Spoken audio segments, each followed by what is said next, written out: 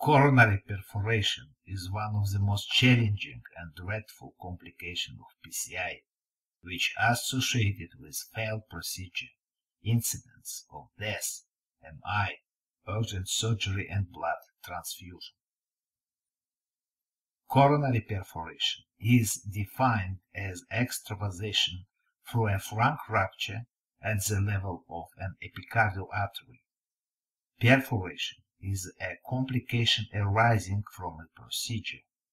Blood leakage could be into the myocardial, pericardial, coronary sinus, or anatomic cavity or chamber. This is a relatively rare complication. With conventional balloon angioplasty or coronary stenting, the incidence is estimated to be 0.1–0.2%. Coronary perforation occurs more frequently with debulking techniques. Up to 3% have been reported with the use of atherectomy, rotablation, or laser angioplasty. Perforations are also more likely to occur when IVUS is used.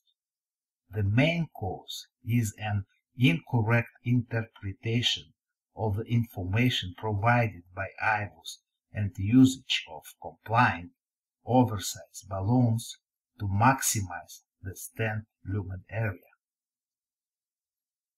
In what subset of patients is coronary perforation more common?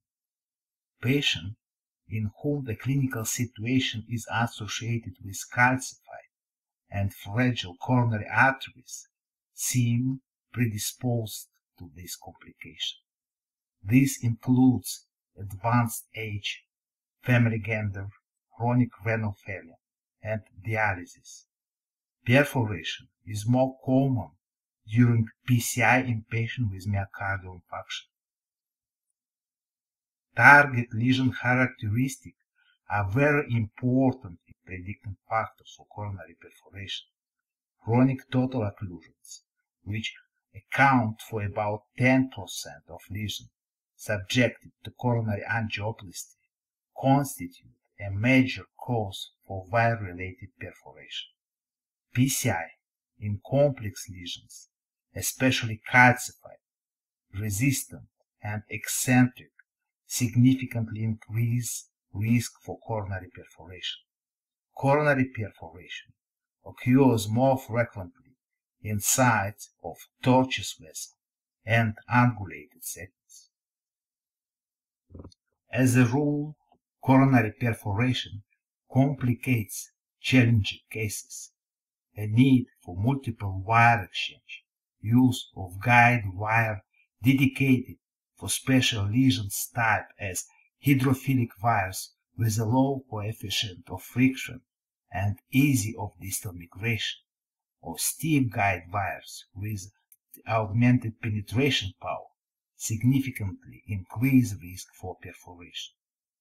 Debulking technique is associated with perforation for several reasons. The first is excessive balloon ablation of atheroma together with the vessel wall. Second, use of special rotowire which does not provide sufficient support. Aggressive use of balloon angioplasty for lesion preparation, post-dilatation, high pressure dilation, over-dilatation, underestimation of lesion size, and use of oversizing devices as well as balloon rupture are important contributing factors for coronary perforations. Use of IVUS, aspiration catheter, guideliner, microcatheter, and other devices requiring multiple manipulation into a coronary artery respectively increase the risk of vessel trauma. This slide presents the earliest classification of coronary perforation published in 1994, which described 4 types of coronary perforation. First, extraluminal crater of perforation limited by media or adventitia of the vessel. Second, blush without extravasation. Third, extravasation through frank perforation. 4th, perforation into the anatomical cavity, chamber, or coronary sinus. In this angio, you can see an example of extraluminal crater defined as perforation limited by adventitia of the vessel. This angio is of a patient after implanted stent to a proximal LAD segment.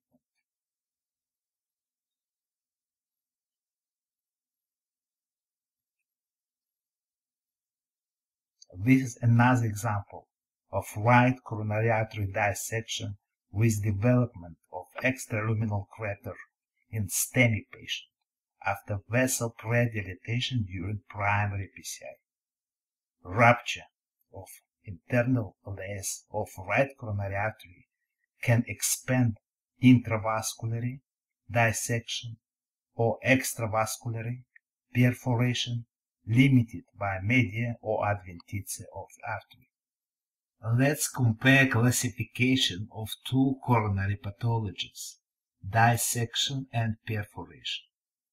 According to the classification of coronary dissection, type C perforation called extraluminal cap is defined as persistent of contrast outside the coronary lumen after contrast has already cleared from the lumen. According to the Ellis classification of coronary perforation, type 1 perforation is limited to the vessel wall and form an extraluminal crater without extravasation. Actually, type 1 perforation, name extraluminal crater, and type C dissection type called extraluminal cap are both the same vessel pathology. In my opinion, it is more correct to define extraluminal cap or crater as a type of coronary dissection because this is an intracoronary pathology that does not penetrate the artery. The new classification I propose divided coronary perforations by types, scenario and mechanism, and site. The first type is containing coronary perforation, defined as limited extravasation or stable intramural hematoma. The main features are absence of extension of extravasation by an angio and absence of clinical features of extension as pain, ECG changes, hemodynamic compromise, or rhythm disturbance. As a rule, this type is a self-limiting condition due to its sealing of the perforation site. This type limits the continuation of the procedure and in the majority of cases requires a wait-and-see strategy to exclude extension of extravasation.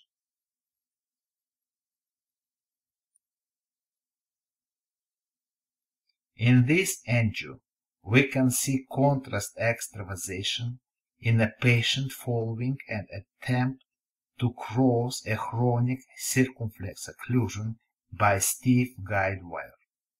The patient remained completely asymptomatic. There was no angiographic evidence of hematoma extension. In this stage, procedure was held back. Elective PCI to CTO was done successfully 2 months later. Perforation of coronary artery with pericardial or cavity spilling is a life-threatening situation requiring speedy sealing of the bleeding vessel. Pericardial leakage is more common, could progress to tamponade, and frequently requires pericardiocentesis. Cavity spilling perforation commonly is directed to the left or right ventricle. Iatrogenic coronary artery fistula between the artery and the coronary sinus could cause a still phenomenon.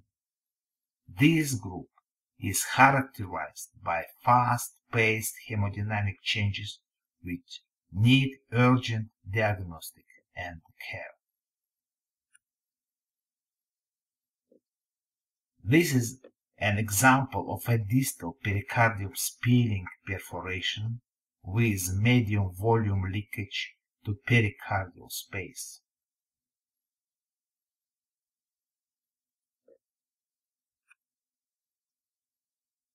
This is an example of large volume cavity spilling directly to the left ventricle in patient with a mid-LAD perforation.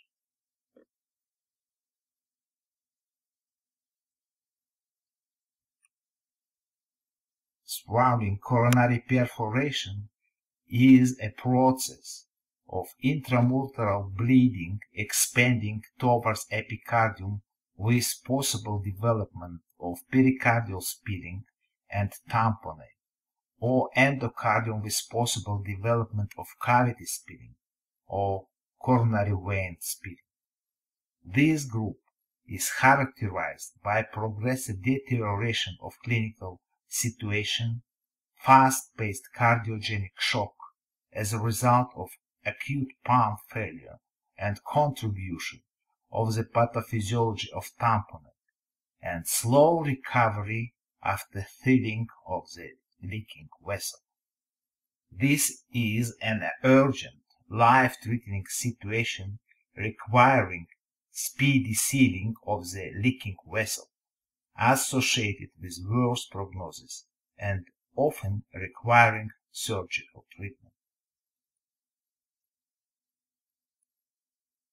This PCI was complicated by coronary perforation presented by a quickly sprawling intramural hematoma towards the epicardial with development of pericardial leakage.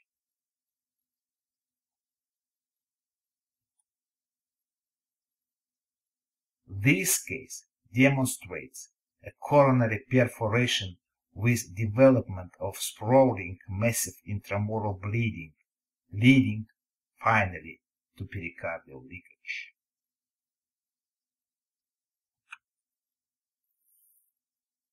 Like perforation, coronary artery dissection is a result of vessel rupture. The difference is in the direction of damage extension. Perforation is extravascular spreading. Dissection is intravascular. This angio demonstrates a contribution of extravascular intramural hematoma and intravascular type D dissection of right coronary artery. Intravascular spreading of dissection leads to formation of luminal flap, false lumen, and even a broad closure of the artery.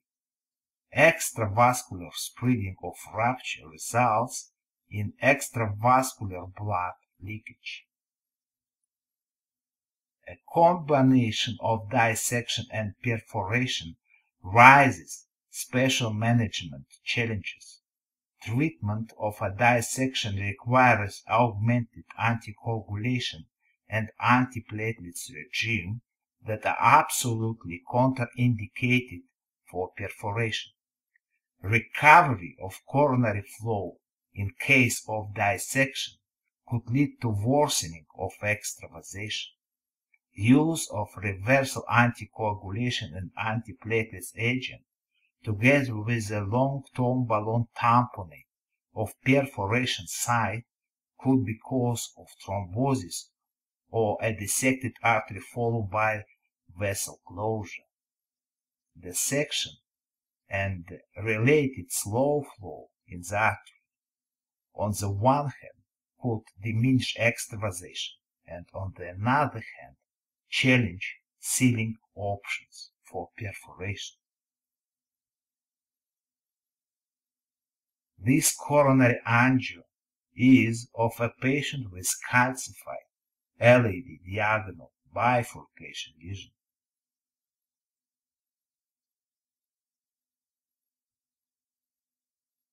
LAD and diagonal predilatation was performed.